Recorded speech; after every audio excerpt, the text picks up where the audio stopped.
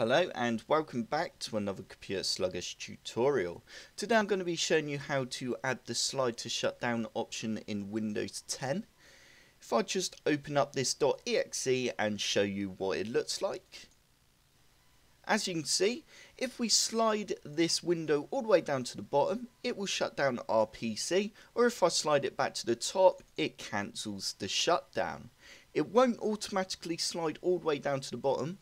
So if you do accidentally open up the .exe, don't worry, your computer won't shut down until you slide it all the way down to the bottom.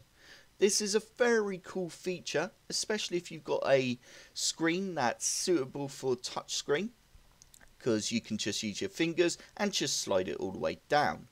As you can see, it's cancelled the option because I didn't slide it down, I just left it. Which means if you accidentally click on the .exe, you're not going to shut down your PC by mistake. Anyway, let's delete this file now and I will show you how to get it. First you need to open up File Explorer.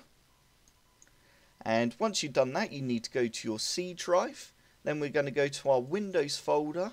And you need to scroll down till you find System32. And as you can see, there's a lot of files in here, which means it'll take ages for us to find the file we're after.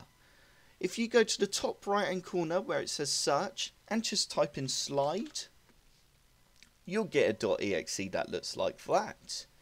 We can just copy that now and paste it to our desktop.